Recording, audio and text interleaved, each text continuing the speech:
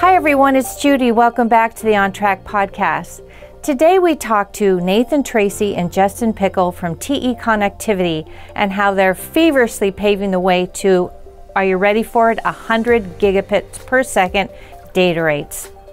They're going to talk about how this is going to affect the way you design as well as the whole infrastructure of our industry. I think you're going to enjoy this one, so get ready to drink from the fire hose. See you on the other side. Welcome to Altium's OnTrack podcast, where we talk to leaders about PCB design, tackling subjects ranging from schematic capture all the way to the manufacturing floor. I'm your host, Judy Warner. Please listen in every week and subscribe on iTunes, Stitcher, and all your favorite podcast apps. And be sure to check out the show notes at altium.com/podcast, where you can find great resources and multiple ways to connect with us on social media. Well, gentlemen, thank you so much for joining us today on the OnTrack podcast. We're delighted to have you. Yeah, it's great to be here. Thanks, Judy. Thanks, Judy. Great to be here. So why don't you two start out by introducing yourselves and telling us a little bit about each of your roles at TE. And Justin, why don't we start with you? Sure. So I've worked at TE about 11 years now. I work in our data and devices high-speed development group. We develop, as a development engineer, I develop a lot of the high-speed products, both connectors and cables, that we use in the data center market. And I'm Nathan Tracy. I'm a technologist on our system architecture team, and I'm responsible for managing our industry standards efforts as well, having been here at TE for an embarrassing 38 years. Wow, look at you. So, Nathan, given your tenure at TE Connectivity, can you give us a thumbnail sketch of TE Connectivity and what the company does? Sure. So TE is a large global corporation. We've been around for over 75 years. Currently, we're about a $13 to $14 billion business. Just to give you an idea of the scope of product that we produce, we currently ship over 220 billion products per year. Wow. So we make a lot of product. And the product that we make is connectivity and sensor solutions for high-speed, ruggedized, consumer, for all types of different markets. And so just to give you an idea, some of the markets that we serve include the data and devices market, and that's where Justin and I are, but also appliances, the appliance industry, industrial, aerospace, defense and marine industry, medical, energy area. Automotive is a very key market for TE, industrial and commercial transportation as well, so that's all your trucks and your heavy equipment. I mentioned the sensor business that we have, and this is all a range of sensors, temperature, pressures, all types of product that goes into things, for example, like your Fitbit, but also very life-critical applications as well. And then we have an application tooling business as well, where we develop tooling that serves our customers in their application of our product onto their systems.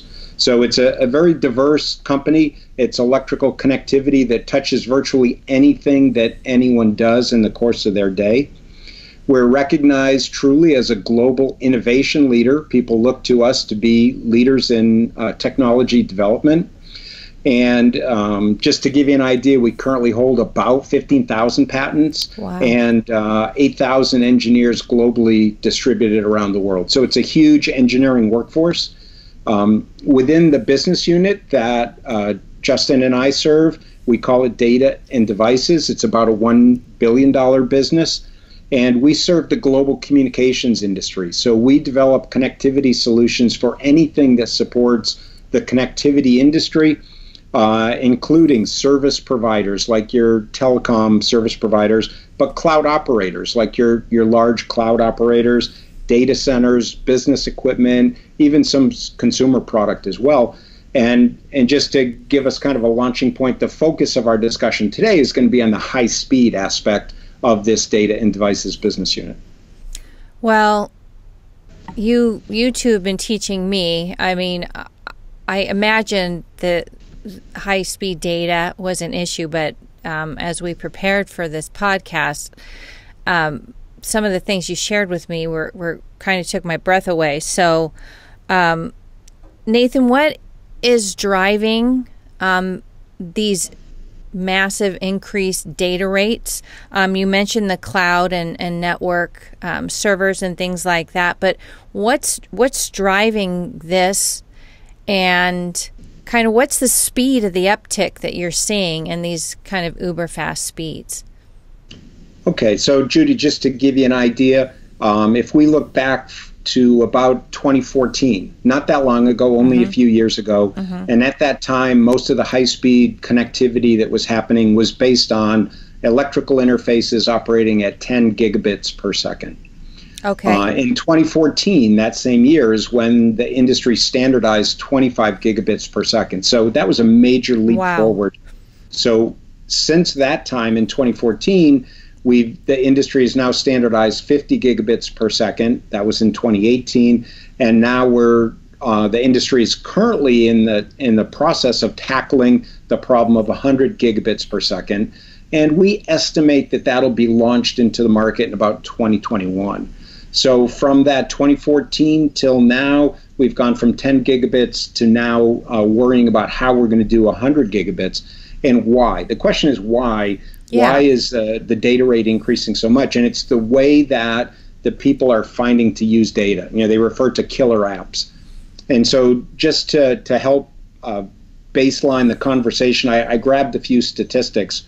So comparing 2017 to 2022, and I'm going to give you a lot of numbers, but the number of users on the IP network is going to go from 3.4 billion to 4.8 billion. So a huge increase in users. The number of devices and connections that are going to be on that global network is going to grow from 18 billion to 28 billion over that period of time.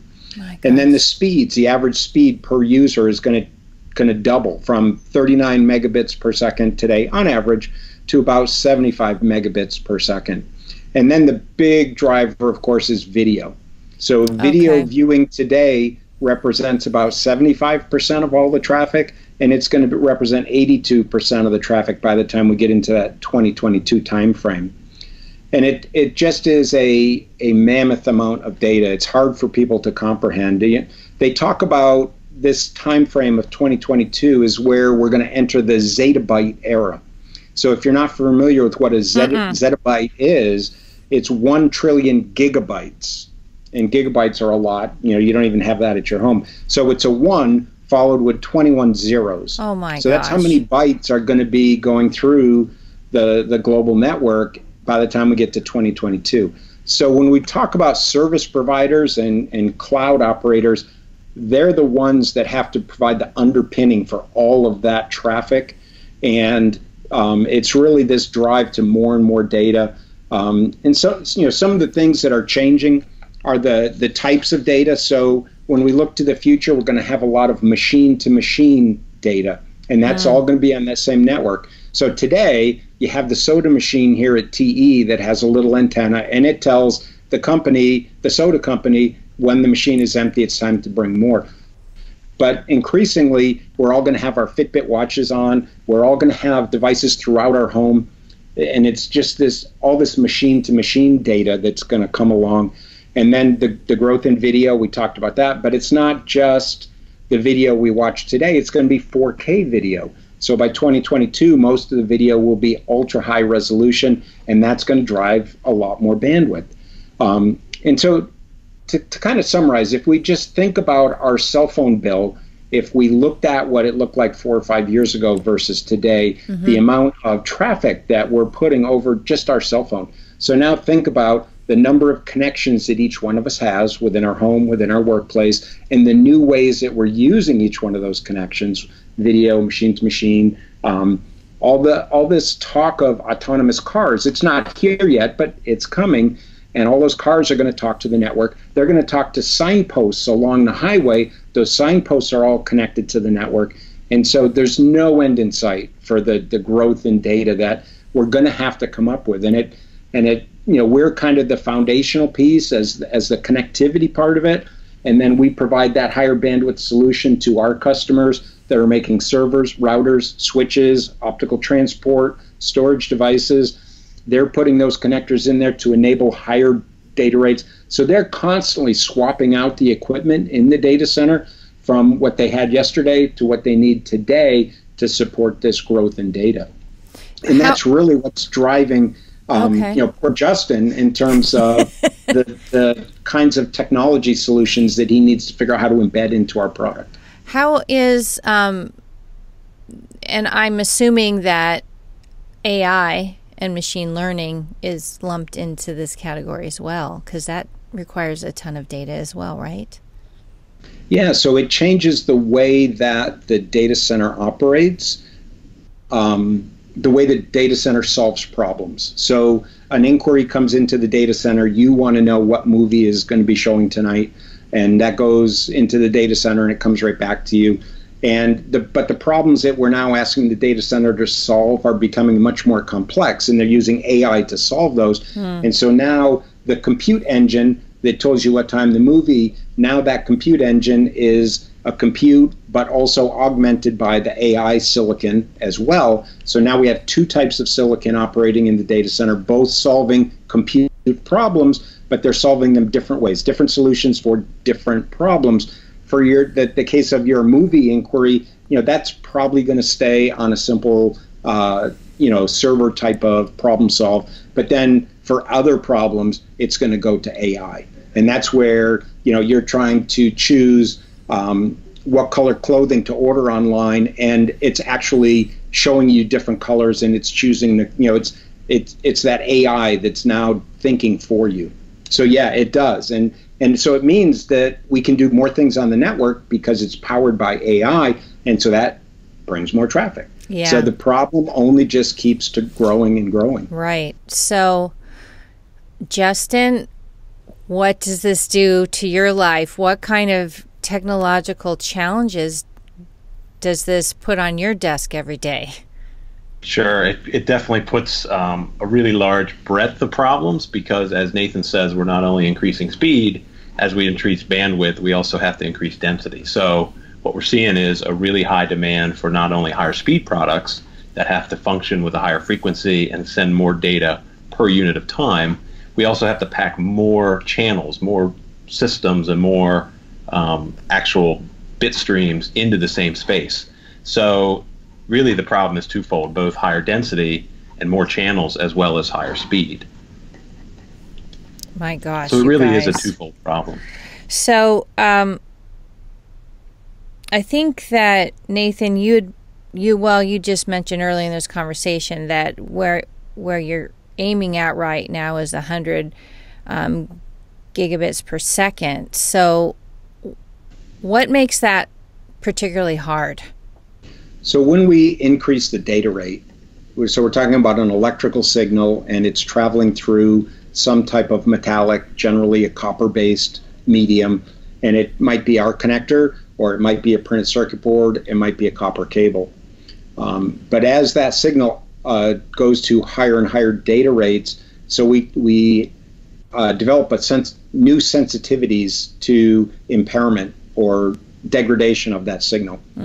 One of the significant ones is the loss. So we talk about insertion loss. It's how far you can send the signal before it's lost. The signal just doesn't show up anymore. And that's critical to our customers because they have standard-sized equipment. The electrons need to get from this active device to that active device. They're doing it through our connectors. They're doing it through copper traces, and they can't go as far as they used to. Within that connector, within that printed circuit board, there's transitions that we make where we go from the connector to the printed circuit board, or we go from one layer of the printed circuit board to another layer of the printed circuit board. And those transition structures increase in loss, but they also can introduce reflections. So we talked about losing signal just because of attenuation, but now we're losing signal because it's being reflected back and it's not making it to its destination. So reflections become more sensitive, more critical as we go to higher data rates. And then that limits the reach even further. And again, as I said, reach is a pretty big deal.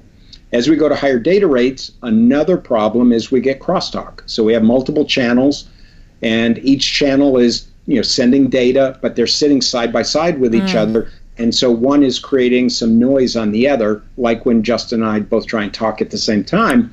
And that crosstalk degrades the signal further yet. You can't detect the transmitted signal because there's crosstalk noise that's kind of masking it or hiding it.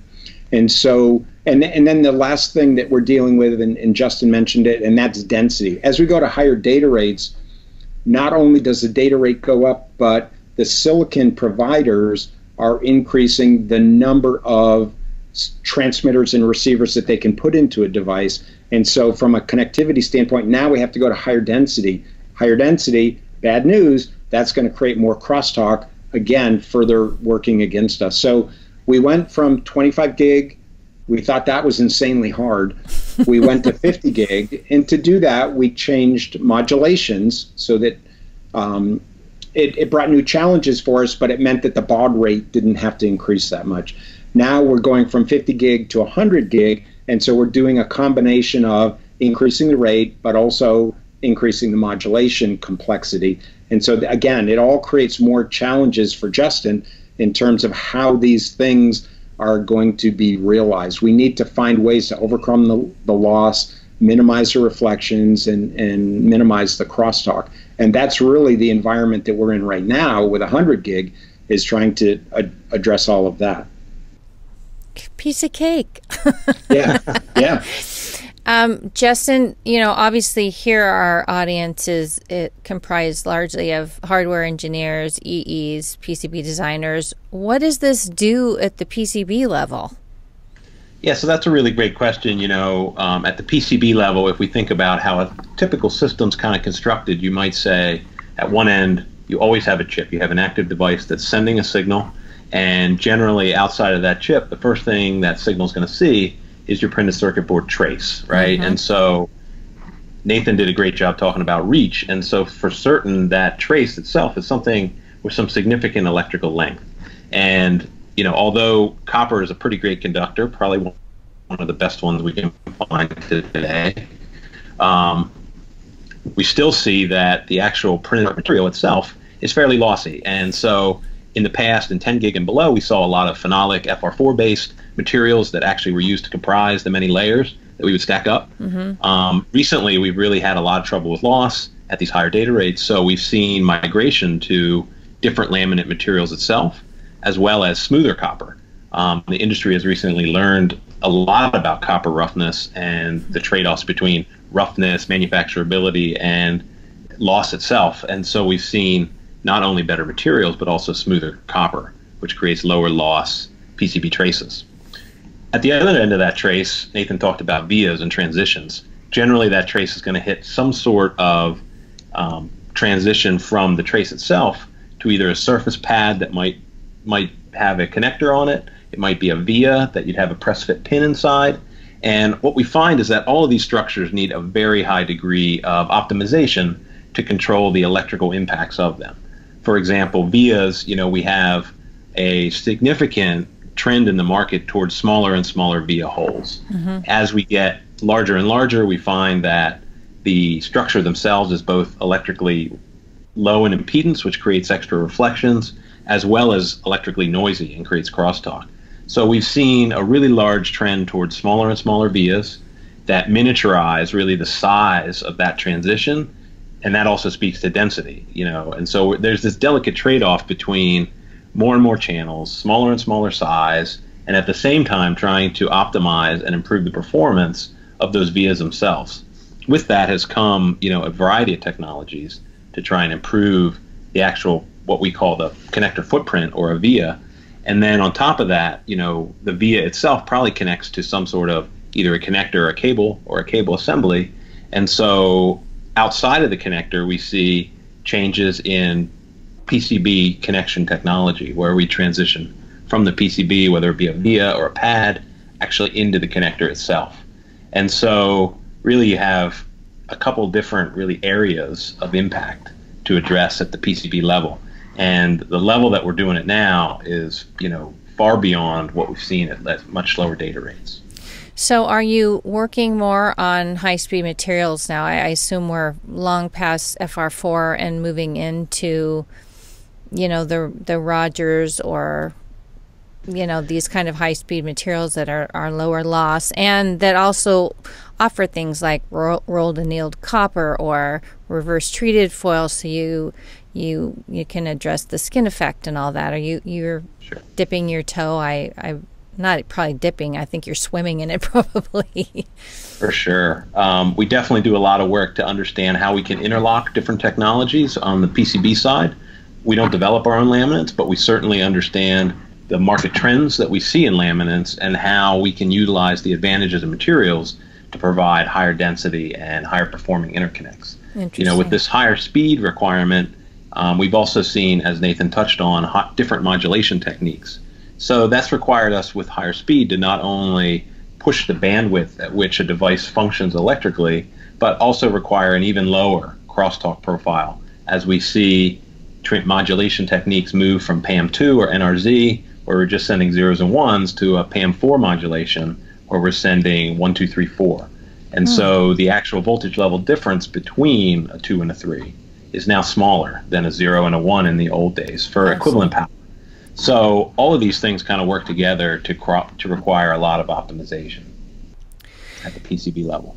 Interesting. So, Nathan, given all these they almost sound insurmountable challenges, as you move towards 100 gig, what specific things is TE looking at to be able to address these, right? So, as I mentioned in the very beginning, the industry looks to us to be a technology leader, and that means that we constantly have to be upping our game, both in terms of the human resources that we have here and their knowledge and their skill set, but also the tools that we use. And so we don't solve this problem entirely on our own. We have an industry of ecosystem partners that are here with us, whether it's companies that provide board layout tools, powerful signal integrity modeling tools that we use, working with various board houses where they are improving their process from the standpoint of reducing the via size that Justin talked about, but also their ability to hit tighter tolerances, to use smoother foils, to improve the tolerance of the layer, to understand what is their silicon going to be sensitive to. Is it going to be dominated by reflections? Is it crosstalk? What is number one in terms of their problem, and how can we introduce solutions into our product that helps with that? And then, of course, there's industry standards and industry forums that we're members of, where TE really takes a strong leadership role in terms of coming with a big voice. We attend the meetings, we bring data, we talk about what can be accomplished, what's the time frame that we can do that. We do that through simulations, we do that through measured data, and then we have this back and forth with the silicon folks and then with the end users. The guy who's making the switch or the server, he has physical needs that he has to meet. And so we're looking at, okay, what's the connectivity, what's the transmit, what's the receive, what's the distance that the end user needs, and how do we bring this together for an industry-wide solution? But working with this ecosystem of partners, then we come back internal to TE, we circle the wagons, put our heads down and think about, okay, what are we going to do within our connector or within the interface between our connector and the printed circuit board or a copper cable, and how are we going to achieve those objectives? And then we make, when we develop these solutions, then of course, the folks that are watching the podcast, we have to figure out how to communicate the design rules, the guidance. And that's a big part of what Justin's team does. Is once we develop a product, the game's not over. We now have to make it, because it's different. It's much harder now, and we have to help our customers in terms of training sessions, application development tools, routing guides, things like that, so that then they know how to make this leap to 100 gig as well. So it really takes the whole industry in order to make this happen. But we like to think that we're kind of on the underpinning of it. If we can't solve these basic copper problems, then the rest of it really isn't going to matter. So it's that constant innovation that we're driving for. Yeah.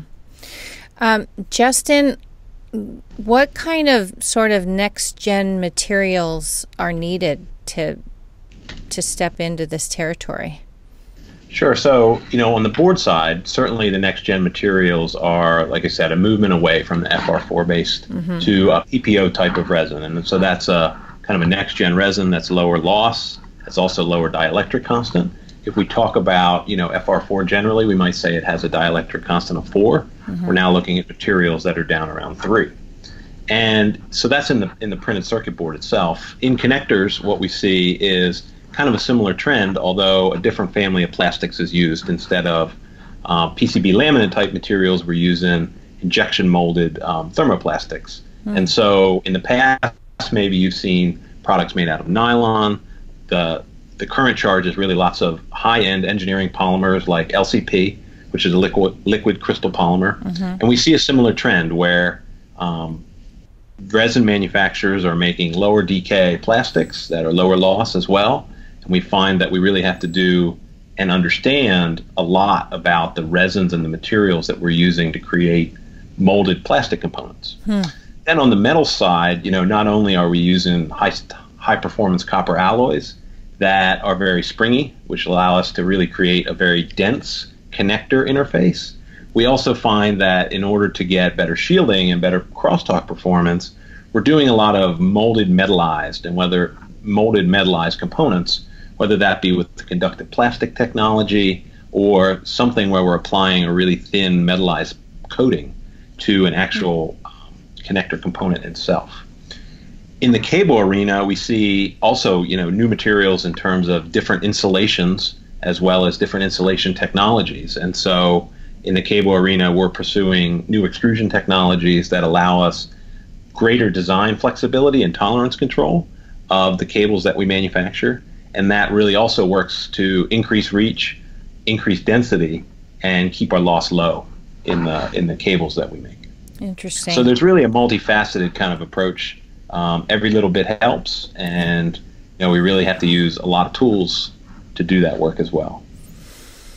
Well, taking that framework as sort of a jumping off point, Nathan, can you talk to our audience about specific products, maybe relative to connectors or things that help solve these problems and get folks where they need to be? Sure. Yeah, let's take a look. I actually brought a few props with me today. So, customers design equipment to standard form factors or standard sizes. So they're physically very large panels that they use, and they have a number of devices that they have to interconnect from point A to point B. And we talked about 100 gigabits is going to have a lot of challenge with reach or insertion loss from point A to point B. And so some of the things that we've done, and Justin just kind of touched on this a little bit, is we've developed cable solutions that can be used inside the equipment from point A to point B. So here we have a very large high bandwidth switch. Here we have I/O ports, or potentially from a switch to a backplane connector. And we use these internal cable assemblies instead of PCB routing so that we overcome the loss. The twin-ax cabling has a much lower loss than the PCB technology, and so we can virtually double or even more increase the reach of the signaling by going to solutions like this. Some of the other, so this is our sliver product. We call this sliver. It has a connector at the one end and then another sliver connector on the other end from point A to point B. So it's one of the techniques that we're developing to bring to market to solve 100 gigabit solutions, and it's actually being broadly adopted even today at 50 gigabit. Interesting. In addition, folks want, so these are what we call I/O connectors. This is where people would plug in fiber optics or TE's copper cables. I don't know if I'm holding this in the right place, but so these are plugging into here, and folks, again, don't want to transition through the printed circuit board due to loss. So we've developed an interconnect solution that allows them to connect from the outside world directly into the equipment with a separable connection, while at the same time optimizing for insertion loss or getting back the reach that they had lost. Mm-hmm. Over here at the switch or the processor, as we mentioned, when the customer increases, when the silicon partners increase the data rate, they also increase the aggregate bandwidth. So now these chips are getting larger and larger, and so they can't direct attach them with BGA technology anymore. The product is physically too large, and so we're developing socketing solutions so that these can be socketed. But those sockets now have to support 100 gigabits per second. And so, we're developing that technology and delivering it in a prototype phase now for our customers for use at 100 gigabits per second. We talked about density, and typically customers will have 2 rows of I/O ports in a product. And now what they're asking us to do, because that switch chip back here is doubling its aggregate bandwidth, so they're now asking us to go to solutions where we have 4 rows of connectivity at the front panel. So you can imagine where we interface to the printed circuit board. Justin talked about the challenges of vias and how those vias don't create crosstalk to each other. Now, we're going to develop this connector, we're going to ship it, but the guy who's laying out this printed circuit board, he's got a real problem because he's got a connector up here and a connector here that are all going into vias. And so we have to give him that solution. We have to tell him where to put signal vias that create isolation. Isolation vias, where to put the signal vias, and how to do that in a way that so they don't have to reinvent the wheel at every one of our customers. So that's part of our task, is to enable them to take this highly complex connector and put it onto their board in an effective problem-solving way. And now I kind of gave the high-level definition of all that, but it's really hard. Yeah, so what's under the hood, Justin? What's under the hood? So certainly in the PCB level, Nathan did a lot of talking about how we help customers lay out how a connector or a cable interfaces with a PCB. 2 of the big things there that are important are, the strides that the industry has made in PCB manufacture technology. And so most of the structures that you make, just like when you make a car, it's based on tolerance, right? The better you can control every component that goes into the assembly, the smaller you can make it without having failures. Mm-hmm. And so in the PCB itself, what we see is smaller vias with smaller drill bits that are more tightly plated. And one of the big things we see is, how do we control stubs? And so in printed circuit boards, we have a stub, which is where you have a via of a set length, and you have a trace coming in the middle of it. Maybe let's say it goes up to the top. You have this stub effect that's kind of like an antenna. And we see a lot of different technologies used to improve that stub, whether we make it smaller with a dual diameter or we counterbore it. There's a lot of different technologies that go into that. Inside the connector, then, we also go through the same amount of miniaturization of, bad electrical actors, whether that's making structures smaller or better shielded, while at the same time increasing the density. Nathan talked a little bit about what he sees in some of the I/O and the nearboard products, but also in board-to-board. One thing we see is, if we were to look at 25 gig product, we kind of have something that was pretty small, right? And a lot of this original, what we call, this is our Strata Whisper board-to-board connector, this is kind of about the average size. And what you can see is we've applied a lot of this metallized molded components in here. So this is our 25 gig offering.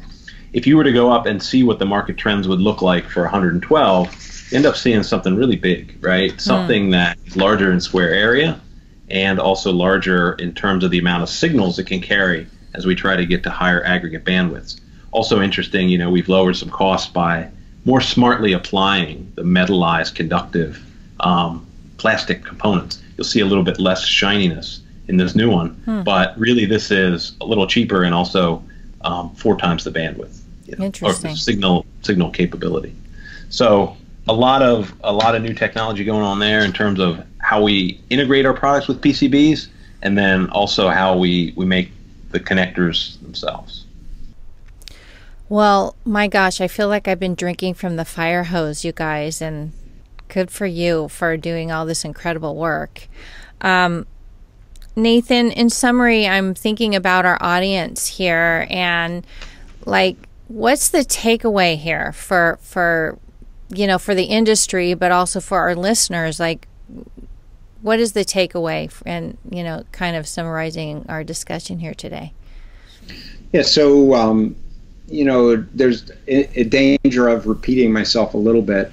When we started 25 gigabit, we knew it was going to be really hard, but we knew where the problem areas were going to be, and we went after those. And then we repeated that at 50 gig. At 100 gig, we weren't sure exactly how far we were going to be able to go, because every speed jump, we lose a little bit of margin. And we are now at the point with 100 gigabit where we can loudly communicate to our partners and our customers that the solutions will exist, they will be robust, and we will be here to help them with that introduction. And when we talk about the solutions, things are going to change a little bit at 100 gigabits per second. We're going to take some of those traces out of the print circuit board, and we're going to use our specifically developed 100 gigabit twin-X cabling to do some jumpering inside the box. Outside of the box, where they're connecting from a server to a switch, we're going to provide them a brand new cable solution that's new technology from the ground up that was developed specifically for 100 gigabits per second. But they're still going to get that level of performance and that level of service that they've come to expect, whether it's design aids or whether it's the quality of the product and standing behind it as they're implementing that product. At 100 gigabits, we talked about the problems with loss, and we talked about the problems with density. What we didn't talk about is that all of that, overcoming the loss and achieving the density, is bringing a lot of thermal dissipation.